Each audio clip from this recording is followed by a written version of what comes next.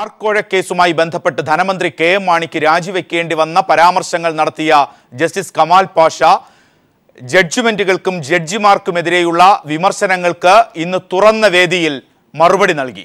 മുഖ്യമന്ത്രി കൂടെ പങ്കെടുത്ത വേദിയിൽ വെച്ചായിരുന്നു കമാൽ പാഷയുടെ പ്രതികരണം. അദ്ദേഹം എന്താണ് പറഞ്ഞത്? കമാൽ പാഷയുടെ വാക്കുകളിലൂടെ.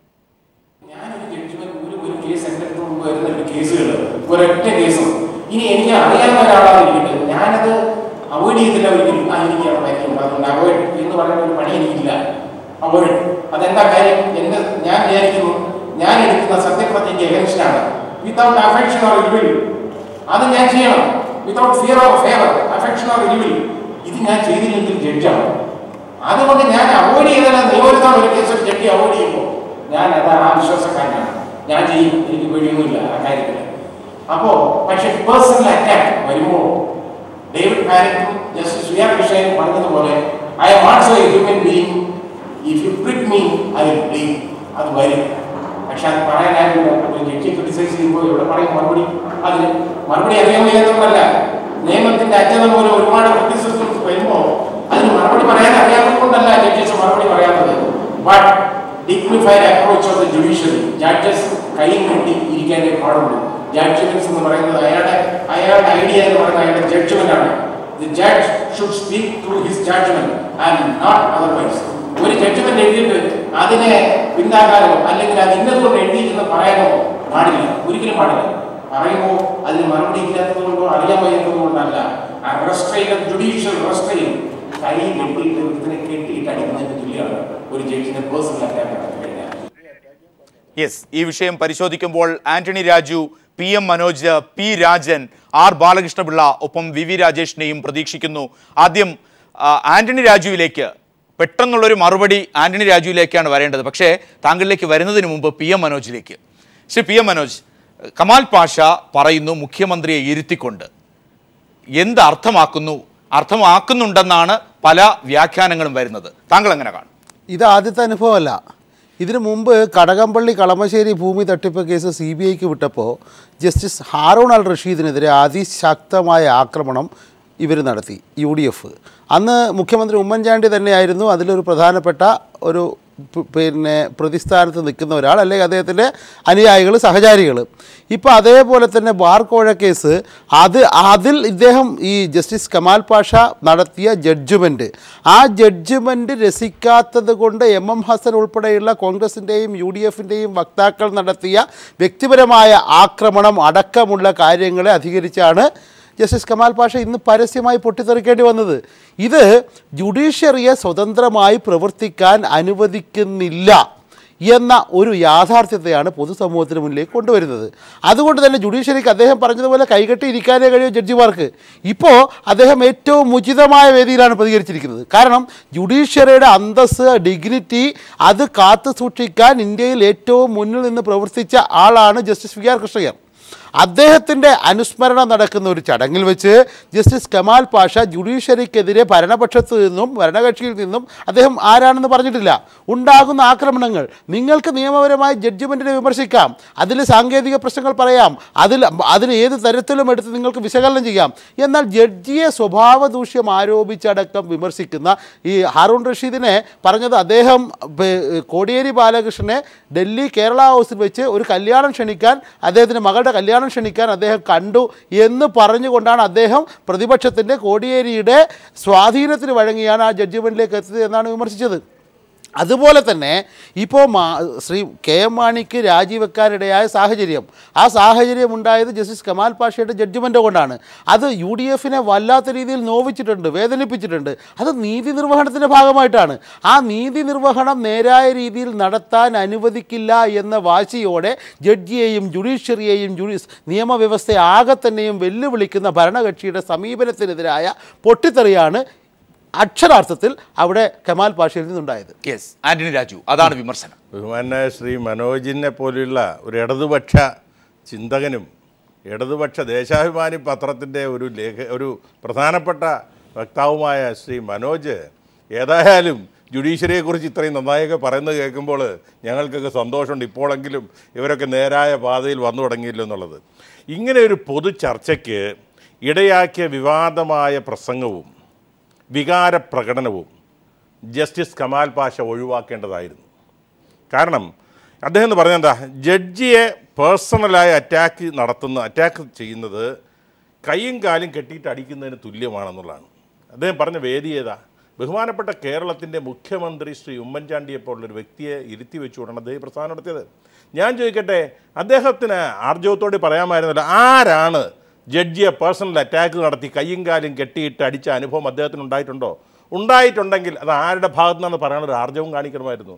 മാത്രമല്ല, അതിനുള്ളൊരു എന്ത് സന്ദർഭത്തിലാണ്, ഏത് സാഹചര്യം കൊണ്ടാണ്, ഏത് സന്ദർഭത്തിലാണ്, അല്ലെങ്കിൽ ഏത് വിഷയത്തിൻ്റെ ഭാഗമായിട്ടാണ് അദ്ദേഹം പറഞ്ഞത് എന്നുകൂടി പറയാനുള്ളൊരു ആർജവം അദ്ദേഹം കാണിക്കണമായിരുന്നു. ഇവിടെ പറഞ്ഞതുപോലെ നമുക്കറിയാം, അടുത്ത കാലത്ത് ഒരു മന്ത്രിയുടെ രാജിക്ക് വരെ ഇടയാക്കിയ ഒരു വിധി പ്രസ്താവിച്ച ഒരു ജഡ്ജിയാണ് ശ്രീ ജസ്റ്റിസ് കമാൽ പാഷ.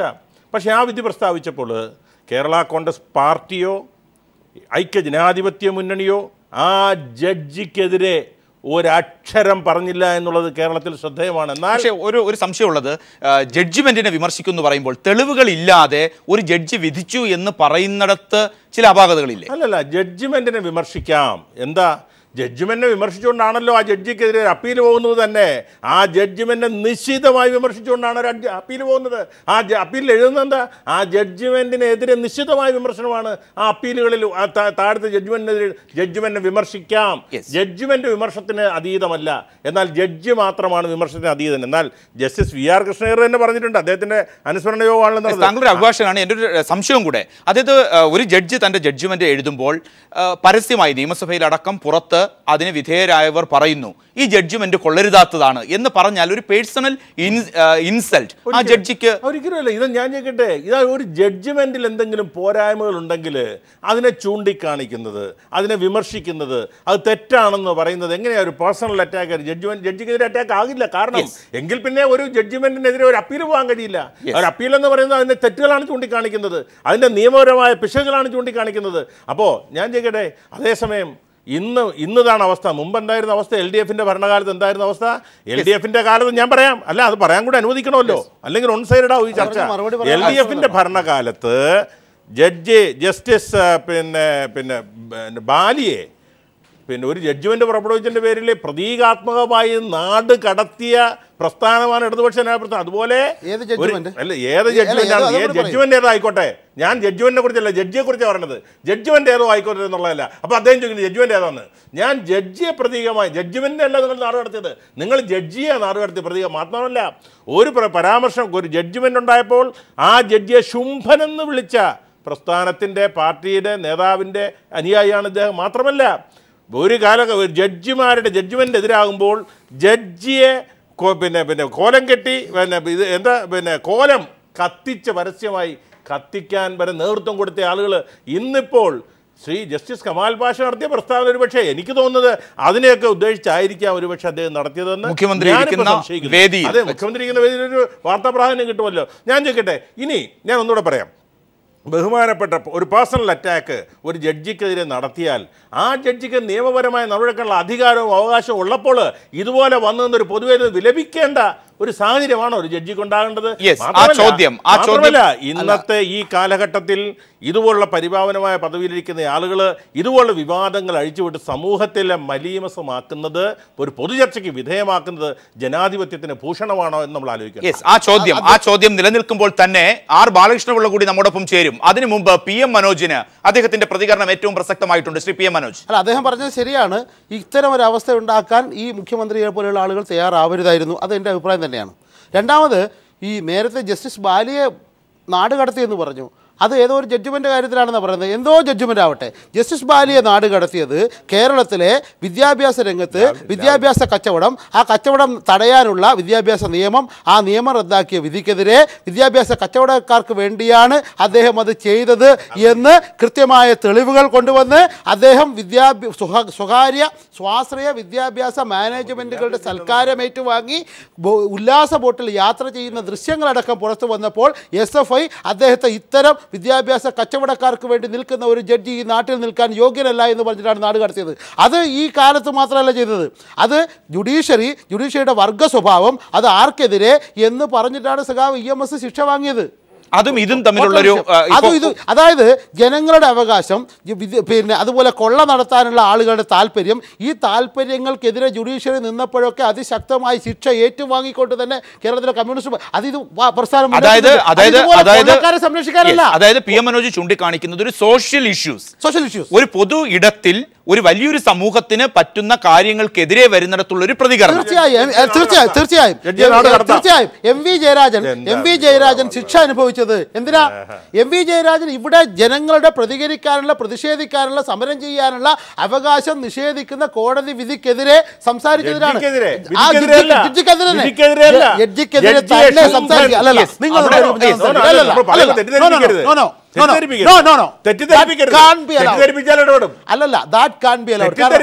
നിങ്ങൾ വലിയ നേതാവായിരിക്കും, സംസാരിക്കുമ്പോൾ കൃത്യമായിട്ട് പാവപ്പെട്ടവന്റെയും സാധാരണ ജനങ്ങളുടെയും പ്രശ്നങ്ങൾ ഉയർത്തിക്കൊണ്ട് കമ്മ്യൂണിസ്റ്റ് പാർട്ടി മുന്നോട്ട് വരും. അതിനെതിരെ കോടതി നിൽക്കുമ്പോൾ ആ കോടതിക്കെതിരെ വിമർശനം നടത്തുക മാത്രമല്ല, വിമർശനം നടത്തി അതിന് ശിക്ഷ ഏറ്റുവാങ്ങുകയും ചെയ്തിട്ടുണ്ട് EMS-ഉം എം വി ജയരാജൻ ഉൾപ്പെടെയുള്ള ആളുകൾ. ഇത് കൊള്ളക്കാരെ സംരക്ഷിക്കാനാണ്. ഇത് KM മാണി എന്ന അഴിമതിക്കാരനെ രാജിവെക്കാൻ ഇടയാക്കിയ കോടതി വിധി വന്നപ്പോൾ ആ ജഡ്ജി മോശം. അതുപോലെ കളമശ്ശേരി MM ഹസൻ പറഞ്ഞു. ഇതുപോലെ വ്യക്തിപരമായ പരാമർശങ്ങൾ കോടതി മുറിയിൽ നടത്തുന്നതിനെ കുറിച്ച് വളരെ മോശമായ കമന്റ് MM ഹസൻ നടത്തി. അതാണ് അദ്ദേഹത്തെ നമ്മളിപ്പോ പ്രകോപിതരാവേണ്ട കാര്യമില്ല. അദ്ദേഹത്തിന്റെ ശബ്ദം എനിക്കില്ല, കുഴപ്പമില്ല. എന്നാലും ഇത് പറയാതിരിക്കാൻ കഴിയില്ല. കാരണം ഇതുപോലെ ഈ കൊള്ളക്കാർക്കും അഴിമതിക്കാർക്കുമെതിരായി കോടതി വിധികൾ വരുമ്പോൾ നമുക്കറിയാം, പാമോലിൻ കേസിൽ ഉമ്മൻചാണ്ടിക്കെതിരെ പരാമർശം വന്നപ്പോഴാണ് ആ ജഡ്ജിയെ, വിജിലൻസ് ജഡ്ജിയെ അദ്ദേഹം പാകിസ്ഥാൻ ചാരനാണെന്നടക്കം ആക്ഷേപിച്ചത്.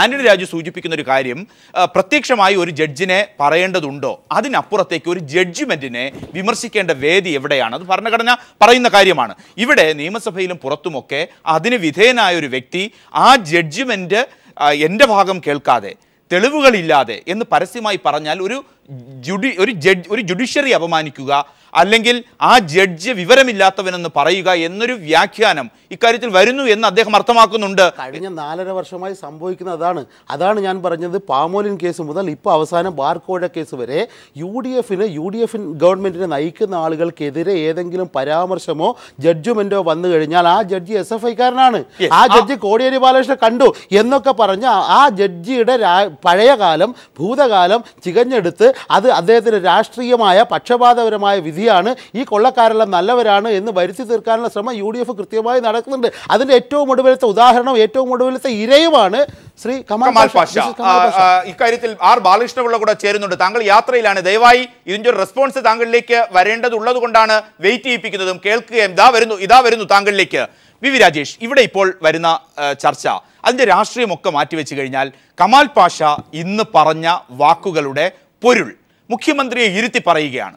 ഒരു ക്വിക്ക് റിപ്ലൈ ഏതു തരത്തിലായിരിക്കും താങ്കൾ അതിനെ കാണുക?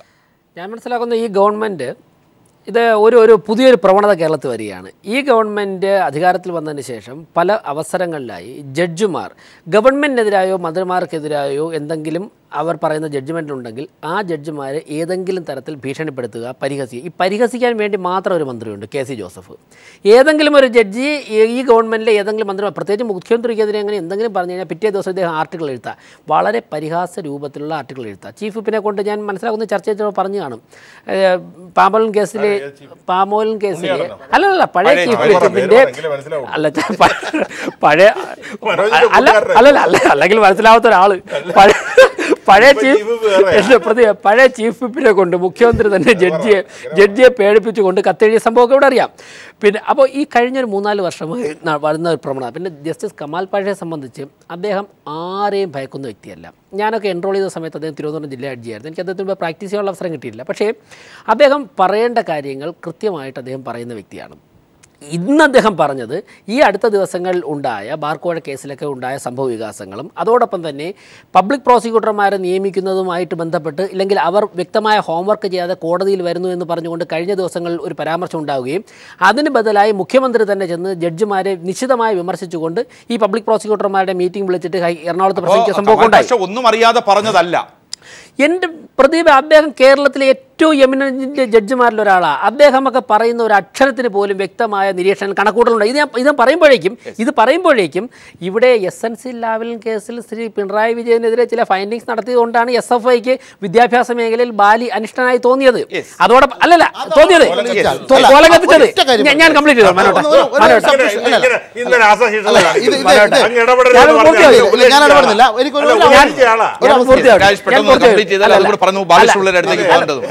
ഇത് പറയാതെ പോയാൽ സാധിക്കില്ല. കാരണം വിദ്യാഭ്യാസ രംഗത്തെ അസഹിഷ്ണുത അവിടെ നിൽക്കട്ടെ, പിണറായി വിജയനെതിരെ കമന്റ് പറഞ്ഞതിന്റെ പേരിലാണ് ബാലിയെ നാട് കടത്തി. ഇനി അല്ലല്ല, വിദ്യാഭ്യാസ രംഗത്തെ എന്തെങ്കിലും പ്രശ്നത്തിനെതിരെയാണെങ്കിൽ ഒരു ജഡ്ജിയെ നാട് കടത്താനുള്ള അധികാരം അല്ലെങ്കിൽ അത് തന്നെ ഒരു തെറ്റായ പ്രവണത കൊണ്ടുവരികയാണ്. മറ്റൊന്ന്, ജഡ്ജിയെ മാത്രമല്ല CBI ശ്രീ ജയരാജനെ പോലുള്ള ഒരു വ്യക്തി CBI കടന്നാക്രമിച്ച ഭാഷ അറിയാമല്ലോ. അപ്പോൾ കേരളത്തിൽ കഴിഞ്ഞ കുറേ ദിവസങ്ങളായി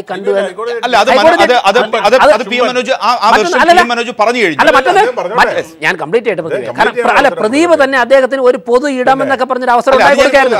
അല്ല, എനിക്കറിയാം കേരളത്തിലെ മുതിർന്ന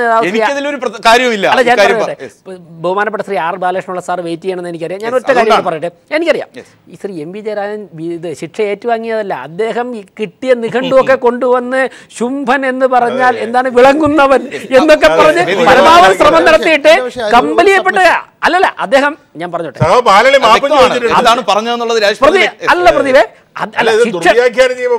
അല്ല ഈ ധീരമായ ശിക്ഷ ഏറ്റുവാങ്ങി എന്നൊക്കെ പറയുമ്പോൾ അദ്ദേഹം ഇരുന്നു അദ്ദേഹം കിട്ടിയ എല്ലാ ഡിക്ഷണറി കൊണ്ട് വിളങ്ങുന്നവൻ എന്നൊക്കെ അദ്ദേഹം പറഞ്ഞു. എന്നിട്ടും ശിക്ഷിച്ചു. സംഭവം ഇവിടെ കമാൽ പാഷ പറഞ്ഞു, ജസ്റ്റിസ് കമാൽ പാഷ പറഞ്ഞതുപോലെ ജഡ്ജ്മെന്റ് നമുക്ക് അപ്പീലിൽ നമുക്ക് ആ ജഡ്ജ്മെന്റിന് മുകളിൽ ഏത് തരത്തിലുള്ള വിമർശനം ഉന്നയിക്കാം. പക്ഷേ ജഡ്ജിമാരെ ഭീഷണിപ്പെടുത്തുക, അപഹസിക്കുക, പരിഹസിക്കുക ഇതൊരു തെറ്റായ കീഴടക്കമാണ് ഞാൻ മനസ്സിലാക്കുന്നത്. ഇതോടുകൂടിയെങ്കിലും കമാൽ പാഷയുടെ ഈ സ്റ്റേറ്റ്മെന്റോടുകൂടിയെങ്കിലും കേരളത്തിൽ അവസാനിച്ചാൽ ജുഡീഷ്യറിക്കും കേരള സമൂഹത്തിന് നല്ലതെന്നാണ് ഞാൻ വിശ്വസിക്കുന്നത്. ഇതിൽ ഒറ്റ കാര്യമാണ് എനിക്ക് പറയാനുള്ളത്, വേറെ കൂടുതലിലേക്ക് പോകുന്നില്ല. ഈ SNC ലാവലിൻ കേസുമായി ബന്ധപ്പെട്ടാണ് ജസ്റ്റിസ് ബാലിക്കെതിരെ SFI നാടുകടത്തൽ, പ്രതീകാത്മകമായ നാടുകടത്തൽ നടത്തിയത് എന്ന് തെളിയിച്ചാൽ ആ നിമിഷം ഞാൻ എൻ്റെ രാഷ്ട്രീയ പ്രവർത്തനവും അത് പത്രപ്രവർത്തനവും അവസാനിപ്പിച്ച് വീട്ടിലേക്ക് പോകും. ആ നിമിഷം അങ്ങനെ തെളിയിച്ചാൽ ഞാൻ ഇത് രണ്ടും ചെയ്യുമെന്ന് ഞാൻ വളരെ കൃത്യമായി പർട്ടിക്കുലറായിട്ട് പറയുകയാണ്. രണ്ട്, SNC ലാവലിൻ കേസിൽ അദ്ദേഹം നടത്തിയ വിധിന്യായം, ആ വിധിന്യായത്തിലൊക്കെ വിമർശനമുണ്ട്. കാരണം അദ്ദേഹത്തിൻ്റെ വിധിന്യായത്തിൽ പറഞ്ഞതെന്നറിയോ, ഈ മലബാർ ക്യാൻസർ സെൻറ്റർ എന്ന സ്ഥാപനം നോൺ സ്റ്റാർട്ടറാണെന്ന്. ആ സമയത്ത് ഒരു ദിവസം 300-350 രോഗികളെ കൃത്യമായി ചികിത്സിച്ച് സർജറി നടത്തി എല്ലാവിധ ആനുകൂല്യങ്ങളും നൽകുന്ന സ്ഥാപനമായിട്ട് ഈ മലബാർ ക്യാൻസർ സെൻറ്റർ പ്രവർത്തിക്കുന്ന ഘട്ടത്തിലാണ് അദ്ദേഹം പറഞ്ഞത് it is A non starter. അങ്ങനെ വിധത്തിൽ അദ്ദേഹം പറഞ്ഞിട്ടുണ്ടെങ്കിൽ പോലും ആ കേസുമായി ബന്ധപ്പെട്ടല്ല, മറിച്ച് മറ്റേ വിദ്യാഭ്യാസ സ്ഥാപനങ്ങളുടെ വിദ്യാഭ്യാസ നിയമവുമായി ബന്ധപ്പെട്ട കേസിലാണ് SFI സമരം നടത്തിയതും അദ്ദേഹത്തെ പ്രതീകാത്മകമായി നാട് കടത്തിയതും അദ്ദേഹത്തിന് ഇത് അർഹനുമായിരുന്നു. എന്തുകൊണ്ടാണെന്ന് വെച്ചാൽ ഈ വിദ്യാഭ്യാസ കച്ചവടം നടത്തുന്ന സ്വകാര്യ മാനേജ്മെൻറ്റുകളുടെ കൂടെ അവരുടെ സ്വകാര്യ പാർട്ടികളിൽ ഉല്ലാസ നൗകയിൽ അദ്ദേഹം ആറാടുന്ന ചിത്രവും അതിൻ്റെ ദൃശ്യങ്ങളും ആ SFIക്കാർ തന്നെ അന്ന് പ്രവർത്തനം പരിഹാരത്തിൽ നടക്കുന്ന കച്ചവടമാണ്. രമേശന്റെ മകൾക്ക് സീറ്റ് വാങ്ങിച്ചു എത്ര കോടി കൊടുത്തിട്ട് അത്തരം വിമർശനങ്ങൾ അത്തരം കാര്യങ്ങൾ നിൽക്കുമ്പോൾ തന്നെ ഒരു ജഡ്ജിയുടെ നിലപാട് ഇന്ന് കമാൽ പാഷ വ്യക്തമാക്കുമ്പോൾ R ബാലകൃഷ്ണപിള്ള ചേരുന്നു. R ബാലകൃഷ്ണപിള്ളയിലേക്ക് പോകുന്നതിന് മുമ്പ് ഒരു ജഡ്ജി എന്തുകൊണ്ട് ഇത്തരം കാര്യങ്ങൾ പറയേണ്ടി വന്നു? ബാർക്കോഴയാണ് വിഷയം. ആ ബാർക്കോഴയിൽ അതിന് ആ ഉത്തരവുമായി ബന്ധപ്പെട്ട് വിധി പ്രസ്താവം നടത്തിയ ഒരു ജഡ്ജി മുഖ്യമന്ത്രിയെയും വേദിയിലിരുത്തി താൻ അടക്കമുള്ളവർ നേരിടുന്നതിനെക്കുറിച്ച് അപമാനത്തെക്കുറിച്ച് പറയുമ്പോൾ അദ്ദേഹം ഏതൊക്കെ തരത്തിൽ വിമർശന വിധേയനായി? നിയമസഭയിലും പുറത്തും സമയപരിമിതി ഉള്ളതുകൊണ്ട് KM മാണി നിയമസഭയിൽ എന്താണ് ആ ജഡ്ജ്മെന്റിനെ കുറിച്ച് പറഞ്ഞത്? അത് ആ ജഡ്ജിയെ ഏതു തരത്തിലാണ് ഭരണഘടനാപരമായി ഇൻസൾട്ട് ചെയ്യുന്നത്? പ്രേക്ഷകർക്ക് വിട്ടുകൊണ്ട് KM മാണിയുടെ ആ വാക്കുകളിലേക്ക്. ബഹുമാനപ്പെട്ട ഹൈക്കോടതി നോട്ടീസ് അയച്ച് എന്നെ കേൾക്കാനുള്ള അവസരമില്ലാതെ സാന്ദർഭികമായി നടത്തിയ പരാമർശം അത്യന്തം വേദനാജനകമാണ്. കോടതി എനിക്കെതിരെ യാതൊരു കുറ്റാരോപണവും നടത്തിയിട്ടില്ല. ഇത്തരത്തിലാണ് KM മാണി പറയുമ്പോൾ ആ മന്ത്രിസഭയ്ക്ക് തന്നെ നേതൃത്വം കൊടുക്കുന്ന മുഖ്യമന്ത്രി, ആ മുഖ്യമന്ത്രി ഇന്നത്തെ വേദിയിൽ ഇരുത്തിക്കൊണ്ടാണ് കമാൽ പാഷയുടെ വിമർശനം വരുന്നത്. പേഴ്സണൽ അറ്റാക്ക് അല്ല, ഒരു ജഡ്ജിമെന്റിനെ ഏതു തരത്തിൽ വിമർശിക്കുന്നു അപ്പീൽ കോടതികൾ ആന്റണി രാജുവിന്റെ ആ നിലപാട് അംഗീകരിച്ചുകൊണ്ട് തന്നെ അത് പ്രേക്ഷകർക്ക് വിടുകയാണ്. ഇതിന്റെ മെറിറ്റും ഡിമെറിറ്റും ഒക്കെ മുഖ്യമന്ത്രി എന്താണ് ഇക്കാര്യത്തിൽ പറഞ്ഞത്? അദ്ദേഹം ഒരു തെറ്റ് ചെയ്തു എന്ന് ഞങ്ങൾ വിശ്വസിക്കുന്നില്ല.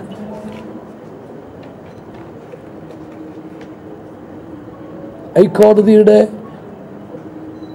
വിധിയിലും ചില പരാമർശനങ്ങൾ വന്നതല്ലാതെ അദ്ദേഹത്തിൻ്റെ മേൽ ഒരു കുറ്റവും ആരോപിച്ചിട്ടില്ല. ഇത്തരത്തിൽ വ്യക്തതകൾ വരുമ്പോൾ തന്നെ കമാൽ പാഷ ഈ പ്രതികരണങ്ങളെ അടിസ്ഥാനമാക്കിയാണ് കമാൽ പാഷയുടെ പ്രതികരണം വരുന്നത്. ഈ പ്രതികരണങ്ങൾ അത് ഏത് അർത്ഥത്തിലാണ് KM മാണി നിയമസഭയിലും മുഖ്യമന്ത്രി പരസ്യമായി മാധ്യമങ്ങൾക്ക് മുന്നിലും പറയുന്നു? അതിന്റെ വാദകോലാഹലങ്ങളിലേക്ക് പക്ഷപാതമില്ലാതെ എന്താണ് കമാൽ പാഷ ഇന്ന് പറഞ്ഞതും മുഖ്യമന്ത്രിയും KM മാണിയും പറഞ്ഞതുമെന്ന് പ്രേക്ഷകർക്ക് വിട്ടുകൊണ്ട് ആർ ബാലകൃഷ്ണപിള്ളയിലേക്ക്, താങ്കൾ യാത്രയിലാണ്, ചില ക്രൂഷ്യലായിട്ടുള്ള കാര്യങ്ങൾ വന്നതുകൊണ്ടാണ് പെട്ടെന്ന് വരാത്തതും.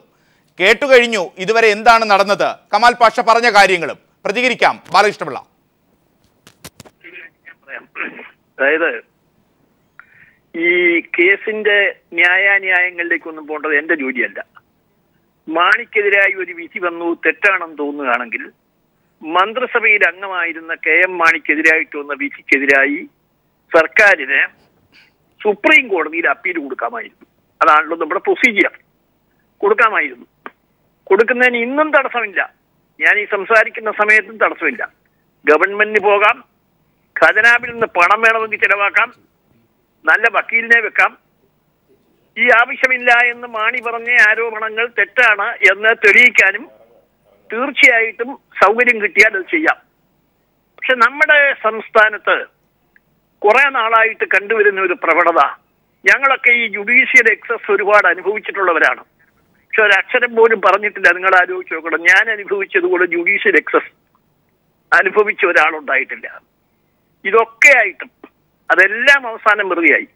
ഇതെല്ലാമായിട്ട് ഒരു ജഡ്ജിക്കും എതിരായിട്ട് ഒരു അക്ഷരം പോലും പറഞ്ഞിട്ടില്ല. ജഡ്ജിമെന്റിനെ വിമർശിക്കുക എന്നുള്ളത് തന്നെയാണല്ലോ അടിസ്ഥാനപരമായി അപ്പീൽ എന്ന് പറയുന്നത്. ജഡ്ജിമെന്റിനെ തലനാരിഴ കീറി അത് ഖണ്ഡിക്കുകയും തെറ്റാണെന്നോ ശരിയാണെന്നോ ബോധ്യപ്പെടുത്തുകയും ചെയ്യുകയാണല്ലോ അപ്പീൽ ഈ രണ്ട് കക്ഷികളും ചെയ്യുന്നത്. അപ്പൊ അത് ചെയ്യാനുള്ള അവസരമുണ്ട്. അത് ചെയ്യുന്നതിന് പകരം, ആ ജഡ്ജിമെന്റിനെ വിമർശിക്കുന്നതിന് പകരം ജുഡീഷ്യറിയിൽ കേട്ടുകേൾവി ഇല്ലാത്ത സ്ഥലത്തെ കുറെ നാളുകളായി. ഇപ്പൊ മാണിയുടെ കാര്യത്തിലൊന്നും ഞാൻ പറയുന്നില്ല. മാണിയുടെ മാണി ഇന്നതാണ് അല്ല അങ്ങനെയാണെന്ന് ഞാൻ പറയുന്നില്ല. പക്ഷെ ഇതാരംഭിച്ചത് ഉമ്മൻചാണ്ടിയുടെ നേതൃത്വത്തിൽ PC ജോർജ് ഇന്ന് മുന്നണിക്ക് പുറത്താ. PC ജോർജിനെ കൊണ്ട് അന്നത്തെ വിജിലൻസ് ജഡ്ജിക്കെതിരായി എഴുത്തെഴുതുകയും സുപ്രീം കോടതിക്ക് കത്തയക്കുകയും ഒക്കെ ചെയ്ത ഒരു വളരെ മോശമായ സാഹചര്യം ഉമ്മൻചാണ്ടി കൂടി അറിഞ്ഞുകൊണ്ടുണ്ടാക്കിയതാണിത്. അല്ലാതെ ആന്റണി രാജുവിന്റെ നേതാവിന് മാത്രമല്ല. അത് പിന്നെ ആരാണ് എന്നുള്ളത് പിന്നീട് പുറത്തു വരും, സംശയമില്ല. KM മാണിയെ പുറത്തു കാണിക്കാൻ പ്രതിപക്ഷത്തെക്കാൾ കൂടുതൽ ശ്രമിച്ചത് ആന്റണി രാജു ഉൾപ്പെടെയുള്ള കേരള കോൺഗ്രസുകാർക്ക് ബോധ്യമുണ്ട് ആരാണ് അതിന്റെ പുറകിൽ പ്രവർത്തിച്ചത് എന്നൊക്കെ എല്ലാവർക്കും ബോധ്യമുണ്ട്, എല്ലാവർക്കും അറിയാം. പക്ഷെ ഇവിടെ എന്താ സ്ഥിതി? കമാൽ പാഷ രണ്ടാമത് കൊടുത്ത ജഡ്ജിമെന്റ് കോടതി മാറി, സുധീന്ദ്ര അദ്ദേഹത്തിന്റെ പേരെനിക്കറിയില്ല, അവിടെ നിന്ന് ജഡ്ജിമെന്റ് വന്നപ്പോ കമാൽ പാഷയുടെ ജഡ്ജിമെന്റിനെ കുറിച്ച് ഒരു ആക്ഷേപമില്ല. അദ്ദേഹം നല്ല ജഡ്ജിയായോ? അന്നേരം നല്ല ജഡ്ജിയായോ? കമാൽ പാഷ വളരെ മാന്യനും സത്യസന്ധനും നിയമത്തിൽ നിന്ന് വ്യതിചലിക്കാത്തയാളും നിഷ്പക്ഷനുമായ ഒരു ജഡ്ജിയാണെന്ന് കേരളത്തിലെ മുഴുവൻ ആളുകൾക്കും അറിയാം. ഇന്ത്യയിലെ തന്നെ നല്ലൊരു ശതമാനം ആളുകൾക്ക് അറിയാം. അദ്ദേഹം ഒരു ജഡ്ജാണ്. ഒന്ന് ഇടപെടുകയാണ് ആർ ബാലകൃഷ്ണപിള്ള. ആന്റണി രാജുവിലേക്ക് അദ്ദേഹം ചോദിച്ച വളരെ പ്രസക്തമായ ചോദ്യം നാം നേരത്തെ കാണിച്ച 2 ബൈറ്റുകളാണ്.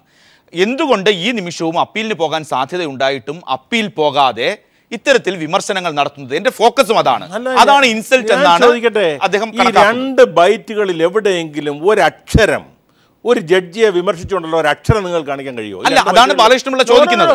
ബാലകൃഷ്ണ സാർ പറയട്ടെ, ഈ ബാർക്കോഴ കേസുമായി ബന്ധപ്പെട്ട് ജസ്റ്റിസ് കമാൽ പാഷ നടത്തിയ ജഡ്ജ്മെന്റിനെതിരെയോ district judge vigilance judge Illikkadan നടത്തിയ ജഡ്ജ്മെന്റിനെതിരെയോ ആരെങ്കിലും ഒരു ജഡ്ജിയെ ആക്ഷേപിച്ചോ വിമർശിച്ചോ പേഴ്സണൽ അറ്റാക്ക് നടത്തിയോ കയ്യും കാലും കെട്ടിയിട്ട് അടിക്കുന്ന രീതിയിലോ ഒരു സെന്റൻസ് പറഞ്ഞതായിട്ട് പറയട്ടെ? പറഞ്ഞിട്ടില്ല. ഞങ്ങൾക്ക് നല്ല ആത്മവിശ്വാസത്തോടെ പറയാം. അദ്ദേഹം ഉദാഹരണം പറഞ്ഞത് ഇന്ന് ഇടതുപക്ഷ മുന്നണിയോടൊപ്പം ബാലകൃഷ്ണ സാറിനോടൊപ്പമുള്ള PC ജോർജ് നടത്തിയ അറ്റാക്കിനെ കുറിച്ചാണ്. ഈ ബാർക്കോഴ കേസുമായി ബന്ധപ്പെട്ട് ഞങ്ങൾ എന്നും പറഞ്ഞു ഞങ്ങൾ ജുഡീഷ്യറിയെ മാനിക്കുന്നു, പക്ഷെ ഞങ്ങൾ ജുഡീഷ്യറിയെ ബഹുമാനിക്കുന്നു, ഞങ്ങൾ ജഡ്ജസിനെ ഒരു അക്ഷരം പറയില്ല, ഞങ്ങൾ മാനിക്കുന്നു പറഞ്ഞത്. ഞങ്ങൾ അറ്റാക്ക് നടത്തിയിട്ടില്ല. പേഴ്സണലായിട്ട് ആന്റണി രാജു പറയുന്നത് മനസ്സിലാവുന്നുണ്ട്. പക്ഷെ ബാലകൃഷ്ണ പിള്ളയും അതോടൊപ്പം KM മാണി നിയമമന്ത്രിയാണ്. എന്താണ് പുറത്ത് പറഞ്ഞത്, ആ നിയമസഭയ്ക്കകത്ത് പറഞ്ഞത് നാം കേൾക്കുന്നു. ഈ പേഴ്സണൽ അറ്റാക്ക് എന്ന് പറയുന്നത് വ്യക്തിപരമായി എടാ പോടാ വിളി ആയിരിക്കണമെന്നില്ല. അതാണ് ബാലകൃഷ്ണപിള്ള ചോദിക്കുന്നത്. എന്തുകൊണ്ട് അപ്പീൽ പോകാൻ ഈ നിമിഷം വരെയും സാധ്യത ഉണ്ടായിരിക്കുമ്പോൾ അപ്പീൽ പോകുന്നത് ഭരണഘടനാപരമായുള്ള അനുവാദമാണ് ആർക്കും, അത് പോകാതെ നിയമസഭയ്ക്കകത്ത് ഭരണഘടനാ വേദിയിൽ ആ ജഡ്ജ്മെന്റിനെ വിമർശിക്കുന്നു. പുറത്ത് മുഖ്യമന്ത്രി പറയുന്നു ഒരു മാണി കുറ്റക്കാരനല്ല. ജഡ്ജ്മെന്റിനെ വിമർശിച്ചുകൂടാന്ന് എവിടെ പറയുന്നു? അത് എവിടെയാണ് വിമർശിക്കാം? ജഡ്ജ്മെന്റിനെ എവിടെയും വിമർശിക്കാം. അതൊരു ജഡ്ജിക്ക് ഇൻസൾട്ട് വിമർശിക്കാൻ കഴിയില്ല. ജഡ്ജിയെ വിമർശിക്കുന്നതാണ് ജഡ്ജ്മെന്റിലെ പോരായ്മകൾ. അങ്ങനെയാണെങ്കിൽ നമുക്കിവിടെ ഒരു ജഡ്ജ്മെന്റിനെ കുറിച്ച് ചർച്ച ചെയ്യാൻ കഴിയില്ലല്ലോ. ജഡ്ജ്മെന്റിനെ കുറിച്ച് ഇവിടെ ഞാൻ ലാവ്ലിൻ കേസിന്റെ വിധിയൊക്കെ ആദ്യം എതിരായിട്ട് വന്നപ്പോൾ ഇവിടെ ആ ജഡ്ജ്മെന്റിനെ കുറിച്ച് ആരെല്ലാം വിമർശിച്ചു? വിമർശിക്കാൻ പാടില്ല എന്നില്ല, വിമർശിക്കാം. പക്ഷേ എന്തുകൊണ്ട് അപ്പീൽ പോകുന്നില്ല എന്ന ബാലകൃഷ്ണപിള്ളയുടെ ചോദ്യത്തിന് പ്രസക്തി ഉണ്ടോ? ഒരു പ്രസക്തിയില്ല. കാരണം അപ്പീൽ പോകണോ വേണ്ടോ തീരുമാനിക്കുകയാണ്. അത് അദ്ദേഹത്തിന്റെ സ്വാതന്ത്ര്യമാണ് അപ്പീൽ പോകണോ വേണ്ടെന്നുള്ളത്. അപ്പീൽ പോയില്ലെങ്കിൽ എൻ്റെ അർത്ഥം ആ ജഡ്ജ്മെന്റിനെ വിമർശിക്കുന്നു എന്നുള്ളതല്ല എൻ്റെ അർത്ഥം. ഒരിക്കലുമല്ല. ജഡ്ജിയെ വിമർശിച്ചിട്ടില്ല, ഞങ്ങൾ ജഡ്ജിയെ വിമർശിക്കുകയുമില്ല. വ്യക്തമാണ് ആ നിലപാട്. ശ്രീ P രാജൻ, താങ്കളിലേക്ക് വരാം. ബാലകൃഷ്ണപിള്ള അതാണ് ആ ആന്റണി രാജുവിന്റെ കേരള കോൺഗ്രസ് എമ്മിന്റെ KM മാണിയുടെ ഈ നിലപാട് അത് വ്യക്തമായി അടിസ്ഥാനപ്പെടുത്തുന്നു. ഒരു ജഡ്ജിയെ പേഴ്സണലായി ഹരാസ് ചെയ്യുന്നില്ല, അതിന് പകരം താങ്കളുടെ ചോദ്യം അവിടെ നിലനിൽക്കുകയും ചെയ്യുന്നുണ്ട്, എന്തുകൊണ്ട് അപ്പീൽ പോകുന്നില്ല? ഇന്ന് കമാൽ പാഷ മുഖ്യമന്ത്രിയെ ഇരുത്തി ഇത്തരം കാര്യങ്ങൾ പറയുമ്പോൾ ഒരു അടിസ്ഥാനവുമില്ലാതെ ഒരു ഹൈക്കോടതി ജഡ്ജി വികാരാധീനനായി സംസാരിച്ചു എന്ന തരത്തിൽ ആന്റണി രാജുവിന്റെ പ്രസ്താവനയ്ക്ക് അടിസ്ഥാനമുണ്ടോ? ആന്റണി രാജു പറഞ്ഞ കാര്യങ്ങൾ ശരിയാണ്. അദ്ദേഹമോ മാണിയോ ആരെങ്കിലും പറഞ്ഞു എന്ന് ഞാൻ പറഞ്ഞില്ല. പക്ഷെ കമാൽ പാഷയുടെ പേരെടുത്ത് പറഞ്ഞ്, അദ്ദേഹത്തിന്റെ മക്കളുടെയും മരുമക്കളുടെയും പേരെടുത്ത് പറഞ്ഞ്, അദ്ദേഹത്തിന് പൂഞ്ഞാറിലുള്ള ബന്ധമാണ് ഈ വിധിക്ക് കാരണമെന്ന് ഈ TV-യിൽ വന്ന് അരഡസൻ ആളുകളെങ്കിലും പറഞ്ഞിട്ടുണ്ട്, ഞാൻ കേട്ടിട്ടുണ്ട്. ഇത് ആന്റണി രാജു വരെയുള്ള വക്കീലും ഒക്കെ ആയതുകൊണ്ട് ആന്റണി രാജു പറഞ്ഞു കാണുകയില്ല. പക്ഷെ അതേ പാർട്ടിയിൽപ്പെട്ട ആളുകൾ TV-യിൽ വന്നിരുന്നു കൊണ്ട് കമാൽ പാഷയുടെ കുടുംബ ചരിത്രവും മക്കളുടെ ചരിത്രവും മക്കളെ കല്യാണം കഴിച്ച ചരിത്രവും ഊഞ്ഞാർ ഈരാറ്റുപേട്ടയിൽ അദ്ദേഹത്തിനുള്ള ബന്ധവും ഒക്കെ പറയേണ്ട കാര്യം ഈ കേസിലുണ്ടെങ്കിൽ അത് ആരെങ്കിലും പറഞ്ഞെങ്കിൽ അത് തെറ്റാണെന്ന് ഞങ്ങൾ ആരെങ്കിലും പറഞ്ഞാൽ അത് ശരിയാവില്ലേ? അതല്ലോ ഇതിന്റെ ശരി. അപ്പം ആന്റണി രാജു പറഞ്ഞില്ല, മാണി പറഞ്ഞില്ല എന്നുള്ളത് ഞാൻ അംഗീകരിക്കുന്നു. മാണിക്ക് വിവരമുള്ളതുകൊണ്ട് മാണി ആ കാര്യം പറഞ്ഞില്ല. പക്ഷെ മറ്റു ചില ആളുകൾ ഇതെല്ലാം പറഞ്ഞില്ലേ? അതായിരിക്കും ഒരുപക്ഷെ പ്രധാനമായി കമാൽ പാഷയെ ഇത് പറയാൻ പ്രേരിപ്പിച്ചതെന്നാണ് എനിക്ക് തോന്നുന്നത്. യെസ്, അത് അടിസ്ഥാനമാക്കുമ്പോൾ തന്നെ ബാലകൃഷ്ണപിള്ള താങ്കളിലേക്ക് വരാം. P രാജൻ കൂടി ഒരു ഇടവേളയ്ക്കും പോകേണ്ടതുണ്ട്. ശ്രീ P രാജൻ, ആന്റണി രാജുവിന്റെ വാദവും അതോടൊപ്പം തന്നെ ബാലകൃഷ്ണപിള്ള എടുക്കുന്ന നിലപാടും ഏതു തരത്തിലാണ് വിമർശന വിധേയനാകുന്നത്? കമാൽ പാഷ നിലപാട് വ്യക്തമാക്കുന്നു, മുഖ്യമന്ത്രിയെ ഇരുത്തിക്കൊണ്ടാണ്. ശ്രീ ജസ്റ്റിസ് കമാൽ പാഷ ഇന്ന് പറഞ്ഞ വേദിയും ഉചിതമാണ്, അദ്ദേഹം പറഞ്ഞ വാക്കുകളും ഉചിതം തന്നെയാണ്. അത് പ്രധാനമായും കോടതിക്ക് പുറത്ത് മാധ്യമങ്ങളിൽ നടക്കുന്ന ചർച്ചയും കൂടി മനസ്സിൽ വെച്ചിട്ടായിരിക്കാം എന്നാണ് എൻ്റെ പക്ഷം. പക്ഷേ നിയമം നല്ലതാണ്, നിയമപരമായി ഉപയോഗിക്കുകയാണെങ്കിൽ എന്നൊരു ചൊല്ലുണ്ട്. ഫ്രാൻസിസ് ബേക്കൺ ഉദ്ധരിച്ച പ്രധാനമായ ഒരു ചൊല്ലാണ്. ജഡ്ജിമാർക്കും അത് ബാധകമാണ്. മെറ്റീരിയൽ ഓൺ റെക്കോർഡ്, അതായത് രേഖകളുടെ അടിസ്ഥാനത്തിൽ മാത്രമാണ് ജഡ്ജ്മെൻ്റ് എഴുതാവൂ. അതിന് പുറത്തുള്ള കാര്യങ്ങളെപ്പറ്റി പരാമർശിക്കുമ്പോൾ പുറത്തുള്ള വിമർശനം വരും. അതിപ്പോൾ ജസ്റ്റിസ് കമാൽ പാഷ അങ്ങനെ ചെയ്ത ആളല്ല, അങ്ങനെ ചെയ്തിട്ടുമില്ല. പക്ഷേ സാധാരണഗതിയിൽ ഒരു പൊതു ചർച്ച വരുമ്പോൾ ആ കാര്യം കൂടി മനസ്സിൽ വെക്കണം. ജഡ്ജിമാരെ അവിടെ ഇരുന്ന് അതുമായി യാതൊരു ബന്ധമില്ലാത്ത കാര്യങ്ങളെപ്പറ്റി കമൻറ്റ് ചെയ്യുമ്പോൾ അത് തിരിച്ച് അതേപോലെ തന്നെ രാഷ്ട്രീയ നേതാക്കൾ ചിലപ്പോൾ പറഞ്ഞു എന്ന് വരും. ഇത് 24 മണിക്കൂറും പ്രവർത്തിക്കുന്ന TV ഉള്ളപ്പോൾ വളരെ സൂക്ഷിക്കേണ്ടതാണ്. അവിടെ ഇരുന്ന് കമൻ്റ് അടിച്ചാൽ ആ കമൻറ്റ് പോലും ദൃശ്യമാധ്യമങ്ങളിൽ ചർച്ചയാക്കാറുണ്ട്. അത് ജഡ്ജ്മെൻറ്റിൻ്റെ ഭാഗമാകാറില്ല. അതൊരു നിയന്ത്രണം ഇല്ലാത്തടത്തോളം കാലം ഇത്തരം കാര്യങ്ങൾ ജഡ്ജിമാരും സൂക്ഷിക്കേണ്ടതാണ്. നിയമത്തിൽ പറയുന്ന കാര്യങ്ങൾ ജഡ്ജ്മെൻറ്റിൽ പറയുന്ന കാര്യങ്ങളെ വിമർശിക്കാം. പിന്നെ മനസ്സിൽ വെക്കേണ്ട ഒരു കാര്യം, ഒരു ജഡ്ജി ഒരേ കേസിൽ തന്നെ ഒരു വിധി അദ്ദേഹത്തിൻ്റെ വളരെ സർവോത്തമമായിരിക്കാം, അതിൻ്റെ ഒരു ഓഫ് ഷൂട്ടായിട്ട് അതിൽ നിന്ന് പുറപ്പെടുന്ന മറ്റൊരു കേസിലെ വിധി തെറ്റായെന്ന് വരാം. എൻ്റെ ഒരു ഉദാഹരണം തന്നെ ഞാൻ വ്യക്തിപരമായി പറയുകയാണെങ്കിൽ, ജസ്റ്റിസ് സുബ്രഹ്മണ്യം പോറ്റി രാജൻ കേസിൽ തെളിവെടുത്ത് പോലീസുകാരോട് ആളെ ഹാജരാക്കണം എന്ന് പറഞ്ഞ വിധി ജനാധിപത്യ ചരിത്രത്തിലെ ഒരു നാഴികക്കല്ലാണ്. പക്ഷേ അതേസമയം അദ്ദേഹം പോലീസ് ഉദ്യോഗസ്ഥന്മാരുടെ റിപ്പോർട്ടിൻ്റെ അടിസ്ഥാനത്തിൽ മുഖ്യമന്ത്രി നിയമസഭയിൽ പറഞ്ഞതിനെ വെച്ചുകൊണ്ട് അദ്ദേഹത്തിനെതിരായി കള്ളസാക്ഷി എടുക്കണം, കരുണാകരനെതിരായി എന്ന് പറഞ്ഞത് മണ്ടത്തരമായിരുന്നു. അത് പിന്നീട് അങ്ങനെ തെളിയുകയും ചെയ്തു. അപ്പോൾ ഒരേ ജഡ്ജിയുടെ തന്നെ ഒരേ വിധി ഒരേ കേസിൽ പോലും തെറ്റിപ്പോകാം എന്ന് വെച്ചാൽ നമ്മളപ്പോൾ പറയേണ്ട കാര്യം കോടതി എന്ന ഇൻസ്റ്റിറ്റ്യൂഷനെ ആക്ഷേപിക്കുന്ന തരത്തിൽ ജനാധിപത്യത്തിൽ ചർച്ച നടത്താൻ പാടില്ല. ജഡ്ജിയെ വ്യക്തിപരമായി ആക്ഷേപിക്കരുത്. അതേസമയം ജഡ്ജ്മെൻറ്റിനെ നിരൂപണം ചെയ്യാം. ജഡ്ജ്മെൻറ്റിനെ നിരൂപണം ചെയ്യുമ്പോൾ അപ്പീൽ കൊടുക്കുന്ന ശ്രീ ആന്റണി രാജു ചൂണ്ടിക്കാണിച്ച പോലെ അപ്പീൽ കൊടുക്കുന്ന ആ സ്വരത്തിൽ വിമർശിക്കുന്നതിൽ വലിയ തെറ്റില്ല. ഇപ്പോഴത്തെ ഈ സാഹചര്യത്തിൽ ഉചിതമായ പ്രസ്താവനയാണ് ജസ്റ്റിസ് കമാൽ പാഷ ചെയ്തിട്ടുള്ളത്. അത് ഉചിതമായൊരു വേദിയിൽ തന്നെയാണ്. ജസ്റ്റിസ് കൃഷ്ണയ്യരുടെ വിധി തന്നെ വിമർശന വിധേയമായിട്ടുള്ള ഏറ്റവും പ്രധാനമായ വിധി ഇന്ദിരാഗാന്ധിയുടെ കേസിലുണ്ടായത് അവർ രാജിവെക്കേണ്ട എന്ന് പറഞ്ഞ വിധി ഞാൻ തന്നെ വിമർശിച്ചിട്ടുള്ളതാണ്. അദ്ദേഹത്തിൻ്റെ ഉദാഹരണം തെറ്റായിരുന്നു അന്നും ഇന്നും എനിക്ക് അഭിപ്രായമുണ്ട്.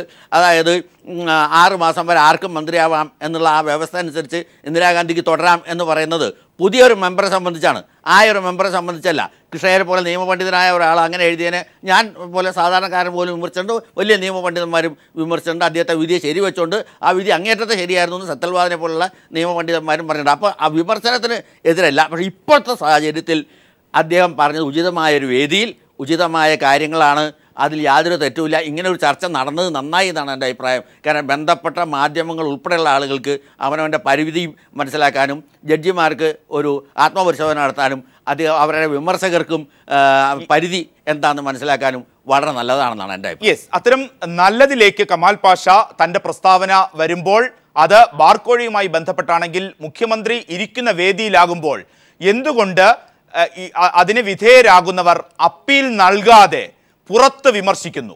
ബാലകൃഷ്ണപിള്ള ചൂണ്ടിക്കാണിക്കുന്നതാണ്. അത്തരം നിലപാടുകൾ നിൽക്കുമ്പോൾ കമാൽ പാഷയുടെ ഇന്നത്തെ പ്രസ്താവനയുടെ പ്രസക്തി എന്ത്? യെസ്, കമാൽ പാഷ മുഖ്യമന്ത്രിയുടെ ഇരുത്തിക്കൊണ്ടുള്ള വേദിയിൽ ജഡ്ജിമാർക്കെതിരെയുള്ള വിമർശനത്തിൽ ജഡ്ജിമാരെ കെട്ടിയിട്ടടിക്കുന്നതിന് തുല്യമാണെന്ന് പറയുമ്പോൾ ബാലകൃഷ്ണപിള്ള താങ്കൾ സൂചിപ്പിച്ച കാര്യം അത് അപ്പീൽ നൽകണം എന്നുള്ളതാണ്. ഇവിടെ അങ്ങനെ അപ്പീൽ നൽകാൻ തയ്യാറാകുന്നില്ല. അതേസമയം ഒരു ജഡ്ജി ആ മുഖ്യമന്ത്രിയെ ഇരുത്തി കൃത്യമായ കാര്യങ്ങൾ പറയുകയും ചെയ്യുന്നുണ്ട്. ഒരു ഭീഷണിയുടെ സ്വരം കൃത്യമായി ഈ സർക്കാർ ജഡ്ജിമാർക്കെതിരെ ഭരണഘടനാ സ്ഥാപനത്തിനെതിരെ നടത്തുന്നു വളരെ ശക്തമായി. അത് മുൻകൂട്ടി കാണുന്നുണ്ട് ഈ ജഡ്ജിമാർ. അങ്ങനെ തന്നെ കാണേണ്ടതുണ്ടോ?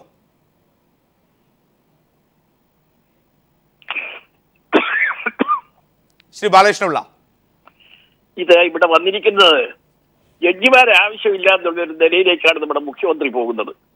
കാര്യം അഴിമതി ആരോപണങ്ങളും പ്രശ്നങ്ങളും ഇപ്പൊ ബാബുവിന്റെ പേരിൽ ബാബുവിനോടും മാണിയോടും 2 നീതിയാണ് കാണിച്ചത് എന്നുള്ളതിൽ എനിക്ക് യാതൊരു സംശയമില്ല. എനിക്ക് മാണിയെ അറിയാം, ബാബുവിനെ അറിയാം. മാണിയെപ്പോൾ ഇത്രയും ഒരു അഴിമതിക്കാരനെ കാണാൻ ഒക്കെ ഇത്രയും ഇമേജ് ഇല്ലാത്ത ഒരു മന്ത്രി ഇതിനകത്തില്ല. ആ ബാബുവിനോട് ചെയ്തതിന്റെ 100 ഇരട്ടി ക്രൂരമായിട്ടാണ് മാണിയോട് ചെയ്തത്. കാരണം ഞാൻ നിയമത്തിന്റെ ദൃഷ്ടിയിലായി പറയുന്നത്. മാണി തെറ്റുകാരനാണെങ്കിൽ കോടതി പറയണം, ബാബു തെറ്റുകാരനാണെന്ന് കോടതിക്ക് പറയണം.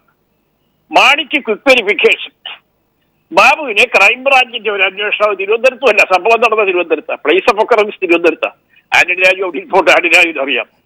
ഇത് നടന്നത് അന്വേഷണം നടന്നത് എറണാകുളത്താണ് എന്ന് പറഞ്ഞാൽ മന്ത്രിയുടെ വീട് നിൽക്കുന്ന സ്ഥലത്ത് അന്വേഷണം, മാണിയുടെ വീട് നിൽക്കുന്ന പാലായിൽ അന്വേഷണം, തിരുവനന്തപുരത്ത് അന്വേഷണം. ഇങ്ങനെയൊക്കെ ഒരു ഗവൺമെന്റ് ഉണ്ടോ? ഇങ്ങനെ ഒരു വിജിലൻസ് ഉണ്ടോ നമ്മുടെ രാജ്യത്ത്? അതുകൊണ്ട് ഈ മാണി എന്ന് പറഞ്ഞു എന്നല്ല, ഇവിടെ പല രീതിയിലാണ്.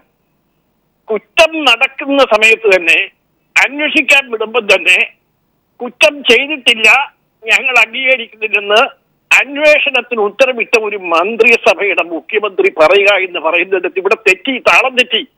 അവിടെയാണ് കുഴപ്പം. അതായത് പറഞ്ഞത് മാണിയുടെ പേര് എടുത്ത നടപടിയെ പറ്റി, അന്വേഷണത്തെ പറ്റിയും ക്വിക്ക് വെരിഫിക്കേഷനെ പറ്റി എനിക്ക് ആശയമില്ല. അതൊക്കെ തെളിവ് വരേണ്ട കാര്യങ്ങളാണ്, അത് വന്നോട്ട്.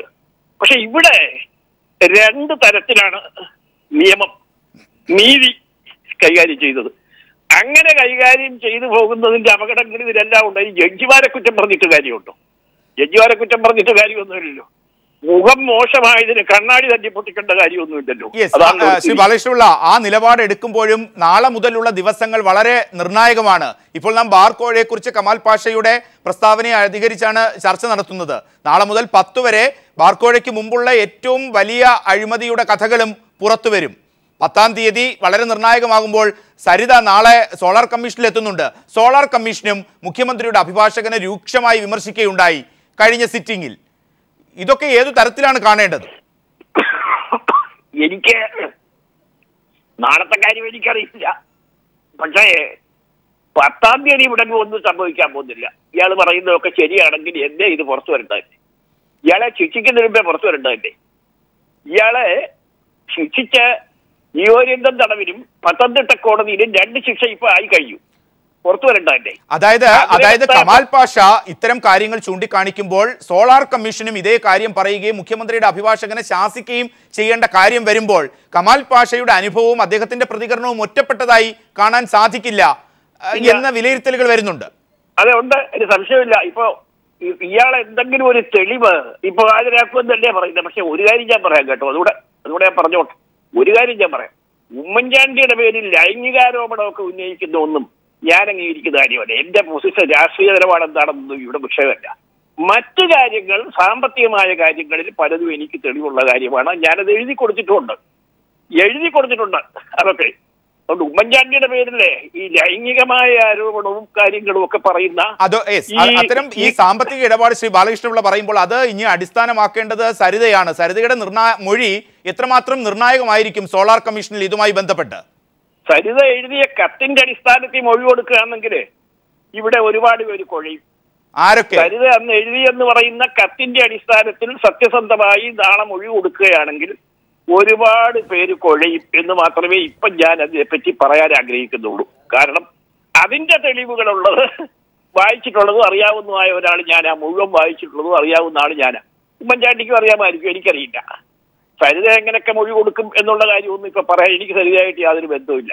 വേറൊരു തരത്തിൽ കൂടെ കത്ത് കിട്ടിയെന്നുള്ളൂ. അതുകൊണ്ട് ഈ 10-ാം തീയതി വലിയ അപ്പൊ താങ്കൾ പറയുന്ന, താങ്കളെ പോലെയുള്ള വലിയ രാഷ്ട്രീയ നേതാവ്, അനുഭവ പാരമ്പര്യമുള്ള ഒരാൾ ഇത്തരത്തിൽ പറയുകയാണ് ഏറ്റവും ക്രൂഷ്യലായിട്ടുള്ള കാര്യങ്ങൾ ഒരുപാട് പേർ കുഴയും. ആരൊക്കെയാണ് കുഴയുക? അത്തരം കുഴച്ചിലുകൾ മന്ത്രിസഭയ്ക്ക് അകത്ത് തന്നെ കൃത്യമായ ദോഷം വരുന്ന തരത്തിലേക്ക് കാര്യങ്ങൾ നീങ്ങാൻ സരിതയ്ക്ക് വീണ്ടും അത്തരം ആർജവം കാണിക്കാൻ എത്രമാത്രം സാധിക്കും? അതെ, ഞാൻ UDF നിന്ന സമയത്ത് ആന്റണി രാജുവിനൊക്കെ അറിയാൻ നിന്ന സമയത്ത് ഈ കത്തൊരു 4 മണിക്കൂർ എന്റെ കയ്യിലുള്ള, ഞാനത് ജില്ലാ കമ്മീഷനിൽ പറഞ്ഞിട്ടുണ്ട്. എന്റെ മൊഴി എടുത്ത് കൊടുക്കേണ്ടതായിരുന്നു. പക്ഷെ ഒരു പത്രവും അതെടുത്ത് കൊടുത്തില്ല. കാരണം ഇവിടുത്തെ പുസ്തക പത്രങ്ങൾക്കോ അതുപോലെ മീഡിയയ്ക്കോ ഈ ഗവൺമെന്റിനെതിരായി എന്തെങ്കിലും വരുന്നതിൽ ഒരു താല്പര്യവും ഇല്ല.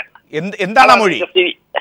എന്താണ് ആ പറഞ്ഞ കാര്യങ്ങളുടെ വളരെ കൃത്യമായ ഒരു പോയിന്റ്സ് ഏതൊക്കെയായിരിക്കും? അതിനാളിന്റെ പേരൊന്നും ഞാൻ പറഞ്ഞിട്ടില്ല. പറയുന്ന എന്റെ ഔചിത്യത്തിനും എന്റെ മാന്യതയ്ക്കും നിരക്കുന്നതല്ലാത്തതുകൊണ്ട് ഒന്നും പറഞ്ഞിട്ടില്ല. പക്ഷേ ആ മൊഴി എടുത്ത് നിങ്ങളൊന്ന് വായിച്ചു നോക്കണം. ഞാൻ ഇതൊക്കെ വരുന്നതിന് എത്രയോ മുമ്പല്ലേ മൊഴി കൊടുത്തത്. ഞാൻ സത്യമേ പറയൂ, സത്യസന്ധമായി ചെയ്യും.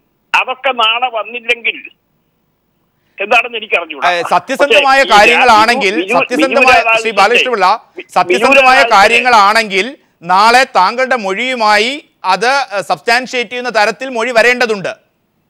അത് അവിടുത്തെ അതിന്റെ വക്കീലന്മാർ തീരുമാനിക്കേണ്ട കാര്യമാണ്. അവിടെ ഉമ്മൻചാണ്ടിക്ക് വേണ്ടിയും സർക്കാരിന് വേണ്ടിയും ഇടപെടുന്ന അഡ്വക്കേറ്റ്സ് കൊണ്ടുവരികയും പുറത്തു കൊണ്ടുവരികയും ചെയ്യേണ്ട കാര്യങ്ങളാണ്. അതിന് പിന്നെ തെളിവെടുപ്പിൽ വരേണ്ട കാര്യങ്ങൾ. അതിലേക്കൊന്നും ഞാനിപ്പോ കിടക്കുന്നില്ല. പക്ഷേ ഈ ഉമ്മൻചാണ്ടിക്കാനുള്ള സാമ്പത്തിക കാര്യങ്ങൾ പറയുന്ന പലതും ഞാനും കേട്ടിട്ടുള്ളതും കണ്ടിട്ടുള്ളതുമാണ്. കൊടുക്കുന്നുണ്ടെന്നല്ല, എഴുത്ത് കണ്ടിട്ടുള്ളത്. പക്ഷെ മറ്റു കാര്യങ്ങള് മറ്റു പലർക്കെതിരായിട്ടുണ്ട്, അത് ഞാൻ വിടുന്നില്ല. ആ എഴുത്തിൽ ശ്രീ ബാലകൃഷ്ണപിള്ള, ആ എഴുത്തിൽ നാളെ അത് ഏറ്റവും വലിയ നിർണായകമാകുന്നതുകൊണ്ടാണ് ഞാൻ ചോദിക്കുന്നത്. ആ സാമ്പത്തികം, ഉമ്മൻചാണ്ടിക്കെതിരെ മാത്രം സ്പെസിഫൈ ചെയ്യുന്ന ആ സാമ്പത്തിക ഇടപാടുകൾ ഒന്ന് ചുരുക്കി പ്രേക്ഷകർക്ക് പറയാൻ സാധിക്കുമോ? കാര്യം പറയാൻ സാധിക്കും. ഞാനത് എനിക്ക് പറയാനുള്ളത് ഞാൻ കമ്മീഷനിൽ പറഞ്ഞിട്ടുണ്ട്. അതിന് വ്യത്യസ്തമായി എന്റെ നിയമവിജ്ഞാനം അനുസരിച്ചും എന്റെ അറിവനുസരിച്ചും ഞാൻ കൊടുത്ത മൊഴിക്ക് വ്യത്യസ്തമായി അങ്ങോട്ടോ ഇങ്ങോട്ടോ ചരിഞ്ഞ് പിന്നീട് ഒരു മൊഴി കൊടുക്കുന്നത് എന്റെ സത്യസന്ധതയെയും എന്റെ മാന്യതയും ബാധിക്കുന്നതുകൊണ്ട് അതൊന്നും പറയാൻ എനിക്ക് പറ്റുന്നില്ല. ഞാൻ കൊടുത്തു കഴിഞ്ഞുപോയി. അതുകൊണ്ട് അതിനെപ്പറ്റി ഒന്നും പറയാൻ പറ്റില്ല. പക്ഷെ ഇത് ഞാൻ പറയാം, ഉമ്മൻചാണ്ടി ഒരു ശ്രീരംഭടനാണ്. ഉമ്മൻചാണ്ടി ഇതുമായി ബന്ധപ്പെട്ടിട്ടുണ്ട് എന്ന് പറയുന്നത് ഞാൻ തരുമ്പും വിശ്വസിക്കില്ല. എന്നാൽ ഉമ്മൻചാണ്ടിയുടെ പേരിനോട് ചേർത്ത് എഴുതിയ എഴുത്തിൽ പറയുന്ന പല കാര്യങ്ങളും എനിക്ക് പിന്നീടുള്ള പല അനുഭവങ്ങളും നേരിട്ട് ബോധ്യമുള്ളതാണ്. അവരിൽ പലരും എന്നെ കണ്ട് സംസാരിച്ചിട്ടുള്ളതാണ്. കുറെയൊക്കെ അതിനകത്ത് സത്യമുണ്ടെന്ന് എനിക്കറിയാം. ഇപ്പൊ തന്നെ പത്തനംതിട്ടയിലെ ഈ എന്താണ് പേര് ഞാൻ ഓർക്കുന്നില്ല. പത്തനംതിട്ട 50 ലക്ഷം രൂപ വാങ്ങിച്ചു എന്ന് പറയുന്ന കേസ് 100% ശരിയാണ്. അതിന്റെ ശിക്ഷ വന്നു എന്നാണ് എൻ്റെ ഓർമ്മ. അതിന്റെ ഇനി ശിക്ഷ വരാൻ പോകുന്നു. അപ്പൊ അങ്ങനെയുള്ള കാര്യങ്ങളൊക്കെ ശരിയാണ്. അതിനകത്ത് ഉമ്മൻചാണ്ടിക്ക് അറിയാമായിരുന്നു ഈ കാര്യങ്ങൾ എന്നുള്ളതിന് എനിക്ക് വ്യക്തമായ തെളിവുകളുണ്ട്. അതൊക്കെ ഞാൻ അവിടെ പറഞ്ഞിട്ടുണ്ട്, ഞാൻ കമ്മീഷനിൽ പറഞ്ഞിട്ടുണ്ട്. ബാക്കിയുള്ള കാര്യങ്ങളൊന്നും ഞാൻ ഇതൊക്കെ നാളെ സരിത കൃത്യമായി പറയുമെന്ന് താങ്കൾ പ്രതീക്ഷിക്കുന്നുണ്ടോ? പ്രതീക്ഷിക്കുന്നില്ല. എന്തുകൊണ്ടെന്ന് പറഞ്ഞാൽ കാണേണ്ടവരെ കാണേണ്ടതുപോലെ കണ്ടു എന്നുള്ളത് കൊണ്ടായിരിക്കണം അങ്ങനെ വരാത്തത്. അതായത് നാളെ പറയുമെന്ന് സരിത പറഞ്ഞതിന്റെ ഇടയിലുള്ള ദിവസങ്ങളിൽ ഡീലുകൾ നടന്നിട്ടുണ്ട്. അത് നേരത്തെ ചില കാര്യങ്ങളിൽ ഡീലുകൾ നടന്നതുപോലെ ഇതിലും നടന്നിട്ടുണ്ട്. കാരണം ആളുകളുടെ പേര് പൊക്കി കാണിച്ചപ്പോ എനിക്ക് കിട്ടിയ കത്താണ് ആ കത്ത്. അത് പൊക്കി കാണിച്ചപ്പോ അന്നേരം തലേ ദിവസം പറഞ്ഞ കാര്യങ്ങൾ പിറ്റേ ദിവസം നിഷേധിച്ചുകൊണ്ടുള്ള സ്റ്റേറ്റ്മെന്റ് ഇത് പൊക്കി കാണിക്കുമ്പോൾ തന്നെ പറഞ്ഞു. അപ്പൊ അതിന്റെ പുറകിൽ നടന്ന ഇടപാടുകൾ എന്താണെന്ന് ഈ രാജ്യം മുഴുവൻ അങ്ങനെ വല്ലതും വരും, ഒന്നും വരാതിരിക്കാനൊക്കെ ഒന്നും തോന്നുന്നില്ല. അതായത് അങ്ങനെ ഒരു ഡീൽ ഈ കുറഞ്ഞ ദിവസങ്ങൾക്കിടയിൽ നടന്നു എങ്കിൽ ഏതു തരത്തിലാണ് സംശയിക്കുന്നത് താങ്കൾ? അല്ല, അതിപ്പം നടന്നു കാണാൻ പഴയ ചില അനുഭവങ്ങളുടെ വെളിച്ചത്തിലാണെന്ന് വെച്ചോളൂ.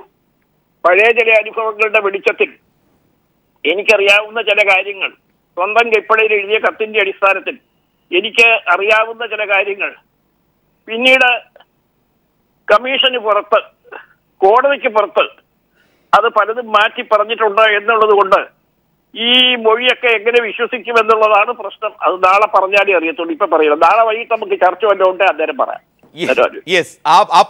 താങ്കളുടെ തിരുവനന്തപുരത്തേക്കുള്ള യാത്രയും ഇത്തരം പരാമർശങ്ങളും രാഷ്ട്രീയപരമായി വളരെ പ്രസക്തമുണ്ട് എന്ന് തന്നെ ഞങ്ങൾ കരുതുമ്പോൾ വളരെ നന്ദി ഈ യാത്രയിലും താങ്കൾ പ്രതികരിച്ചതിന്.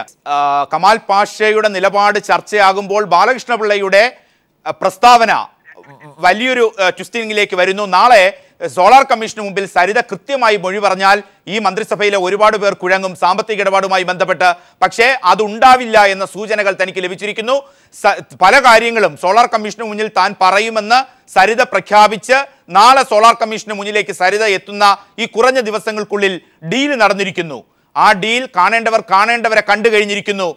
മൊഴിമാറ്റം നടക്കുമെന്ന സൂചന തനിക്ക് ലഭിച്ചിരിക്കുന്നുവെന്ന് ബാലകൃഷ്ണപിള്ള ന്യൂസ് ആൻഡ് വ്യൂസിൽ പ്രതികരിക്കുമ്പോൾ PM മനോജിലേക്ക് ബാലകൃഷ്ണപിള്ളയുടെ വാക്കുകൾ ഏതു തരത്തിൽ കാണേണ്ടതുണ്ട്? ശ്രീ ബാലകൃഷ്ണപിള്ള പറഞ്ഞത് ഒട്ടൊക്കെ വിശ്വസിക്കാൻ പറ്റുന്ന കാര്യങ്ങളാണ്. കാരണം എല്ലാ പേരും ഞാൻ പറഞ്ഞാൽ കേരളം താങ്ങില്ല എന്ന് പറഞ്ഞത് ബാലകൃഷ്ണപിള്ളയല്ല, സരിത തന്നെയാണ്. അത് കഴിഞ്ഞ് അവരെഴുതിയ കത്തിലെ വിവരങ്ങൾ പുറത്തു വന്നു. ആ കത്തിലെ പുറത്തു വന്ന വിവരങ്ങളല്ല താൻ എഴുതിയ യഥാർത്ഥ കത്തിൽ എന്ന് പറഞ്ഞ് അവർ പത്രസമ്മേളനം നടത്തി ഈ കത്ത് പൊക്കി കാണിച്ചു. പൊക്കി കാണിച്ച കത്തിൽ കൃത്യമായി നേരത്തെ പുറത്തു വന്നതും അതിനേക്കാൾ കൂടുതലുമുള്ള വിവരങ്ങൾ ഉണ്ട് എന്ന് മാധ്യമപ്രവർത്തകർ ചിത്രങ്ങളെടുത്ത് തെളിവ് സഹിതം പുറത്തു കൊണ്ടുവന്നു, ഈ പീപ്പിൾ TV ഉൾപ്പെടെ. കാരണം അന്ന് സരിത പൊക്കി കാണിച്ച കത്തിലുള്ള കാര്യങ്ങളല്ല അവർ പത്രസമ്മേളനത്തിൽ പറഞ്ഞത്. എന്നാൽ കത്തിൽ യഥാർത്ഥത്തിൽ എന്തുണ്ട്, ആരുടെയൊക്കെ പേരുണ്ട്, എന്തൊക്കെ സംഭവങ്ങളുണ്ട് എന്ന് വളരെ കൃത്യമായി തെളിവ് സഹിതം മാധ്യമപ്രവർത്തകർ പുറത്തു കൊണ്ടുവന്നു. അപ്പോൾ സരിത ഇന്നലെ പറഞ്ഞത് ഉമ്മൻചാണ്ടി അച്ഛനെ പോലെ എന്നാണ്. അപ്പോൾ ഇങ്ങനെ പലതും സരിത പറയാറുണ്ട്. ഈ പറയുന്നതിനെല്ലാം നെഗേറ്റ് ചെയ്യുന്ന തെളിവുകൾ ഒന്നൊന്നായി പുറത്ത് വന്നിട്ടുമുണ്ട്. അതുകൊണ്ട് തന്നെ സരിത നാളെ പോയിട്ട് അച്ഛനെ പോലെയുള്ള ഒരാൾക്കെതിരെ മൊഴി കൊടുക്കും നമുക്ക് വിശ്വസിക്കാൻ പറ്റില്ല. അങ്ങനെയാണെങ്കിൽ ബാലകൃഷ്ണപിള്ള പറഞ്ഞ ഡീല് അവിടെ നടന്നിട്ടുണ്ടെന്ന് വിശ്വസിക്കേണ്ടിയിരിക്കുന്നു. ഡീലിപ്പോൾ നടന്നോ നേരത്തെ നടന്നോ എന്ന് എനിക്കറിയില്ല. പക്ഷേ ഗവൺമെൻറ്റിനെയും മുഖ്യമന്ത്രിയെയും സംരക്ഷിച്ചുകൊണ്ടുള്ള ഒരു മൊഴി മാത്രമേ സരിത നാളെ സോളാർ കമ്മീഷന് മുന്നിൽ മൊഴി കൊടുക്കുകയാണെങ്കിൽ കൊടുക്കാൻ സാധിക്കും. അങ്ങനെയാണെങ്കിൽ പി രാജൻ എന്തുകൊണ്ട് PM മനോജും VV രാജേഷും പറയുന്നു സർക്കാരിനെ സംരക്ഷിക്കുന്ന ഒരു മൊഴി സരിതയുടെ ഭാഗത്ത് നിന്ന്, ബാലകൃഷ്ണപിള്ള പറയുന്നു ഡീൽ നടന്നു കഴിഞ്ഞിരിക്കുന്നു? എന്താണ് ഇക്കാര്യത്തിൽ നിന്ന് മനസ്സിലാക്കേണ്ടത്?